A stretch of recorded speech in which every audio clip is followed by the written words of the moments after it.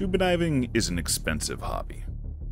Many of the divers that I know that started the sport young were actually bankrolled by their parents. The average 20-year-old doesn't have $3 grand to throw at basic open water certification and a decent set of gear.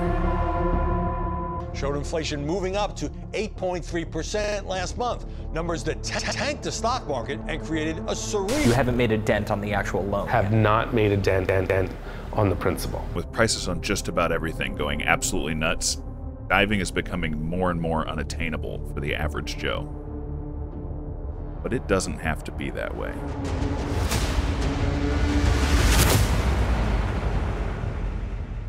Scuba diving, for most people, is a leisure activity.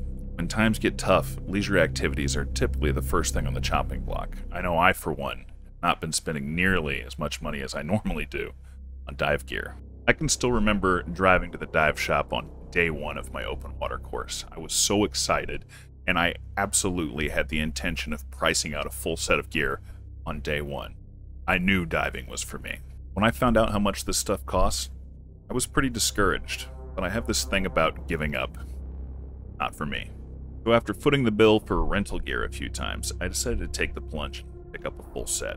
I bought a full package of gear from Oceanic. BCD, regulator, alternate air source, dive computer, the whole 9 yards, and I got it for $900, which seemed like a pretty good deal at the time, and looking at prices these days, it still seems like a pretty good deal, and I probably could have kept diving that set of gear for a long time. Then I ended up working at a dive shop that didn't sell Oceanic, so I traded up to a set of Aqualung and Apex gear. When you work at a dive shop, they really want you to dive the gear they're selling, and since I worked on commission, it only made sense. It's free advertisement. That being said, these days I personally wouldn't shop at a dive shop that pays their employees based off commission. Incentives are one thing, but when the employee needs to sell gear to survive, then the customer is going to suffer. Some people like working on commission. They make more money that way, but me personally, I hated it. I don't like it. I like to find the gear that's going to work for the person I'm helping without it being the most expensive thing in the shop. So hopefully I can help find what you need. One of the best pieces of advice I can give you is something that salespeople have been saying since like the dawn of time. Buy nice or buy twice. I know all too well the sting of needing to re-buy something because what you bought originally isn't good enough for the type of diving you're doing. It's especially frustrating when you buy something that needs periodic maintenance, like a regulator, only to discover that you can't get it worked on anywhere nearby. So you end up needing to spring for shipping both ways to get it worked on every couple of years. Buying locally from a dive shop can help alleviate those costs. And it also supports the guys that fill your tanks because you can't fill tanks online. Most dive shops are going to try to steer you as far away as they can from buying used gear, but sometimes buying used gear and having it serviced can save you a lot of money, especially when it's done right. It's important to buy the right stuff because some regulators out there you can't buy parts kits for anymore, essentially making them useless because they can't be overhauled. I have so many horror stories about people bringing in gear they spent good money on, only to find out that the reg is unserviceable or has so many parts that need replacing, it's going to cost them like $400 to get it up and running again. So when I buy used stuff, I like to stick with the big brands like Aqualung and Scuba Pro. Scuba Pro especially because their used parts are so cheap.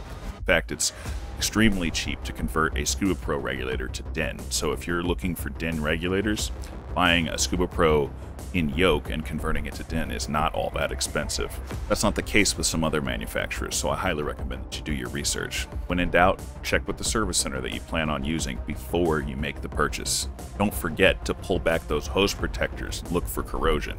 Those protectors have a really nasty habit of holding salt water against the metal fittings on hoses. One of the best ways to get quality regulators at a steal is to wait for a good dive shop to sell off their rental gear. Dive shops tend to do this every so often to keep their rental gear fresh, and typically the gear is serviced, which can save you $100 to $200 right off the bat, and usually they're selling it at a great discount.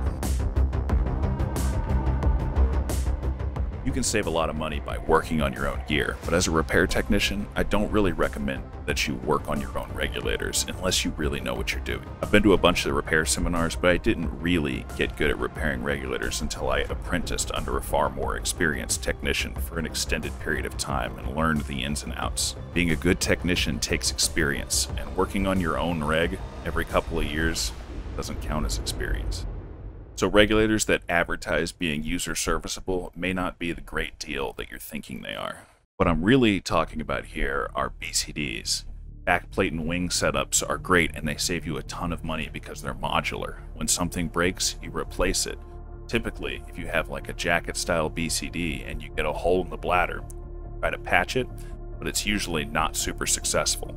And that basically means that the whole BCD is shot and you have to buy a new one. You puncture the bladder on a backplate and wing, you can likely replace the inner bladder or just replace the wing. Most of the professional divers that I've worked with ended up switching to backplate and wings eventually. Obviously, there are exceptions to that rule. Some of the OGs out there are super happy with their old school Scuba Pro Nighthawks and stuff like that. Nothing wrong with that. But I believe everybody can benefit from a backplate and wing, strictly from a customization standpoint. Really make the thing fit and work for your diving.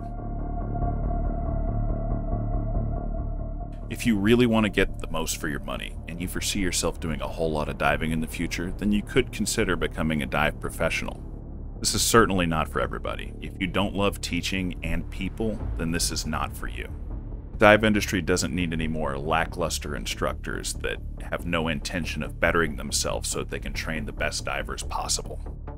However, if this sounds like something that you would love, then you will be rewarded with extremely deep discounts on dive gear as an industry professional. Many mainland dive instructors have normal 9-to-5 jobs and then teach periodically on the weekends. And in exchange for that, they are compensated meagerly and they are offered great discounts on dive gear. Like I said, this is not for everyone. If you clicked on this video, there's a decent chance that you're looking into tech diving. And if you're looking into tech diving, then you're likely staring down the barrel of a formidable required gear list. It seems crazy, right? Why would you need a new BCD or new regs? Why can't you use the ones you already own? You might be able to, if you bought the right stuff, but probably not. Bolting that jacket style BCD that you bought after open water class to a set of doubles is not going to work out like you think it will. You need to talk to an instructor, preferably the one that you plan on using. Shop around and find a really good instructor with a great reputation and a willingness to help you find what you need for the type of diving you want to do. If you're having trouble finding an instructor, check out my Patreon. I always make myself available to help my patrons figure out what kind of gear they need for the type of diving they're doing. It's good to build a relationship with your tech instructor, however, and I recommend you talk to them as well. Their experience with your local diving environment or the environment where you want to dive will be invaluable. You're going to pay a lot of money for your training and your diving. Why waste any time dealing with gear problems? If you talk to a knowledgeable pro, you can buy the right stuff and buy it once. If you still have questions, feel free to let me know in the comments and I'll get to it as quick as I can. Us divers gotta stick together. Huge thanks to all of my channel supporters on Patreon. They make these videos possible. Thank you guys so much. I would not be able to do this without you. Thanks for watching, and I'll see you in the water.